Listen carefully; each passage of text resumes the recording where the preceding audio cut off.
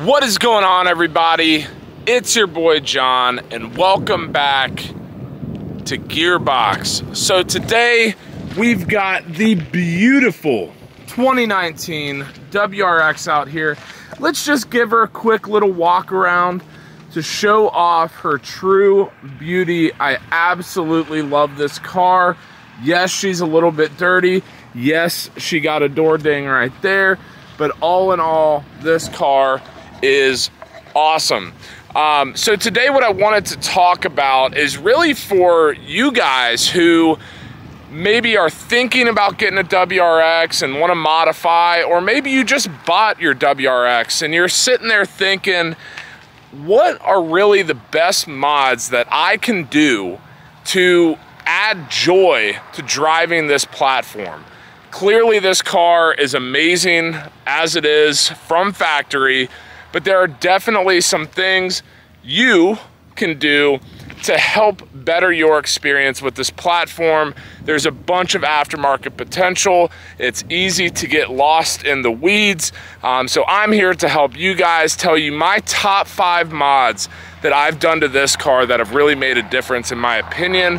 So without further ado, as this plane takes off right there, we're gonna go through top 5 mods to my WRX.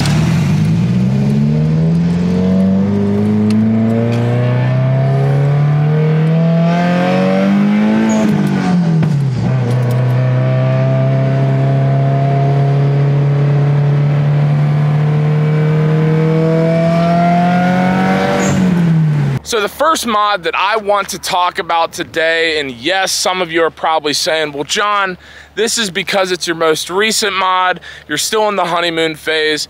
Maybe that's true. I don't care. What we're talking about here is going to be the J-pipe and the axle back exhaust. So just in general, we're talking exhaust modifications. So for those who maybe are new to the channel or do not know, I am running a Remark axle back exhaust. So once again, just axle back, and then a catted Grimspeed J-pipe. I started off with just the axle back and the Cobb cold air intake. I originally went stage 1, and it was great. But really adding that J-pipe gives you, at least in my opinion, gives you the perfect amount of volume and obnoxiousness to drive a turbocharged 4-banger, but you're not gonna blow your ears out. It's not super droney, but really gives you enough noise to say, this is my car, I modified it. Yes, it is modified, and you know, you're gonna get a horsepower bump as well. I think it is a phenomenal mod, especially the axle back exhaust, to just get a little more tone out of your car right off the rip. That's definitely a big one. I think everyone for their first or second modification is either thinking suspension or exhaust or whatever. I personally say go for the exhaust, and then from there you'll be able to build upon that, but that's gonna be my number 1. For the number 2 modification on today's list, we are gonna be talking about my Fortune Auto coilovers. And yes, please keep in mind, I did say coilovers and not air suspension. For those who don't know, I was previously on the Airlift 3-piece system on Trueheart struts. Was it fun? Yes. Was it my style? Absolutely not. I personally feel that these coilovers will give you a hell of a lot better ride quality, a lot better adjustment from a, you know, tuning perspective, not just height adjustment, but overall, I just love the way that this car sits. And I think this shot, and we'll go, you know, get the shot into the sun as well, I think it's perfect. When you go up to get a fitment check, you're about, I don't know, a finger, and it doesn't rub, doesn't do anything. It rides well. And going on air for me, you know, growing up, watching Fast and Furious, watching all this stuff, I'm like, I want to go on air. And guys, I know I get a lot of hate on this literally every day. I see comments, oh, well, John, why don't you do this? Why don't you run steel braided airlines? I don't care, guys. Been there, done that. It's fine. If you want to buy my air suspension setup, feel free. But coilovers is the way to go. And not only does it make the car look good, obviously, but it's just it's a dailyable modification to your car. You don't have to worry about the maintenance or anything like that. I mean, yes, there is maintenance, but it's not as cumbersome as your air suspension setup. So that's why I'm gonna throw coilovers at number 2. I do not regret that purchase at all, and I would encourage every one of you to probably go ahead and do the same when it comes to suspension. Moving on to number 3 on the list. It's probably gonna be a controversial one, and no, these are not in order, but number 3, in my opinion, has to be the lights. And this is going to be an all-encompassing category here. So first off, we're talking about the SubiSpeed, I believe they're V2 headlights, paired with a fog light, kind of DRL, sequential turn signal thing right there.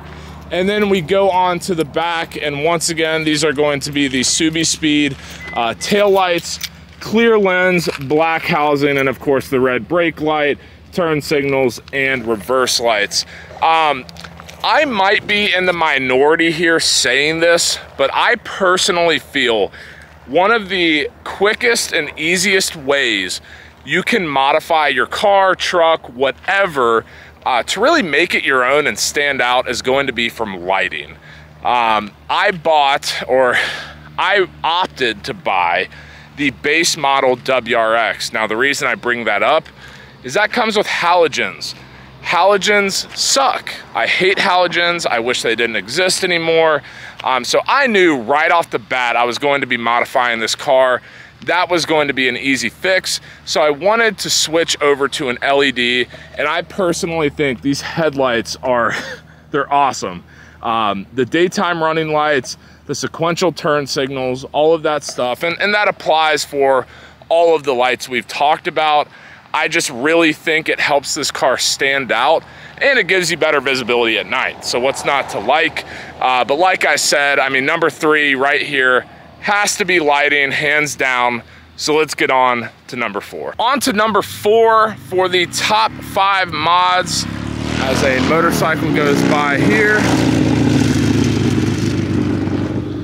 I wish I could ride a motorcycle. I'd probably kill myself on a motorcycle, but that's what cars are for. All right.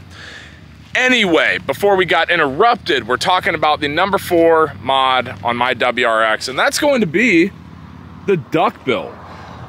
Once again, might be a controversial pick, but I absolutely love this thing. And here's the reason why.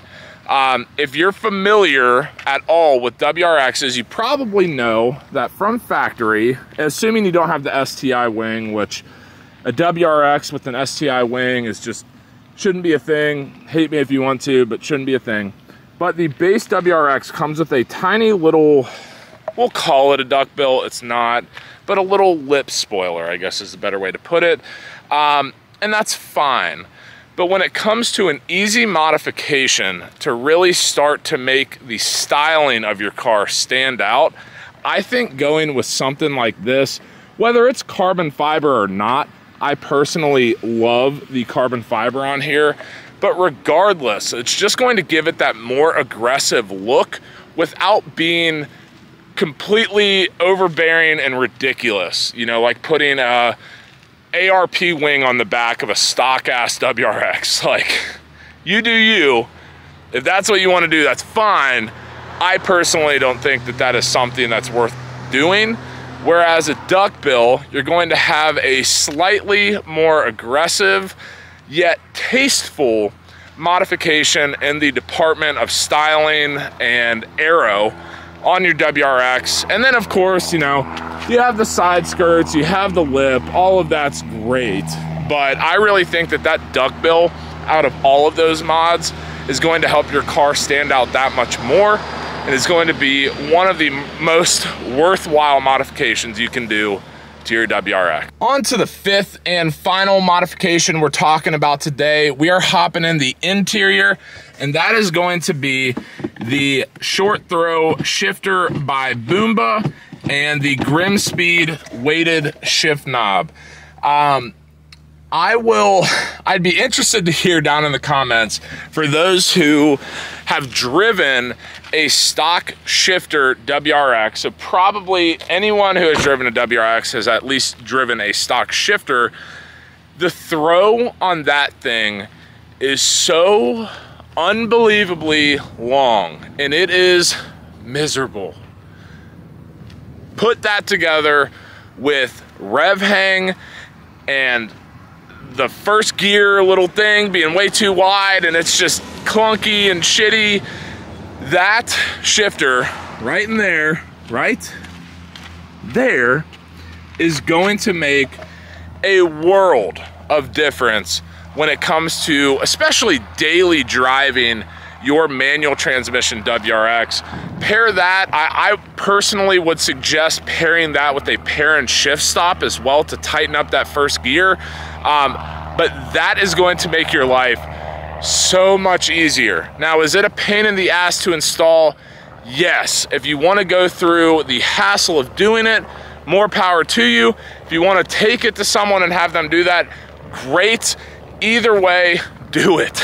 I'm telling you, especially if you are daily driving this car or have any plans to do any track days or whatever, the shift times and just the overall ease of use of rowing through gears is going to be significantly impacted in a good way by going to the Boomba short throw shifter or similar short throw shifters for that matter. So all that being said, that is going to be the number 5 mod I would do to your WRX. And that is going to do it for another episode of Gearbox. If you have any other significant mods on your top 5 list, drop them in the comment section down below.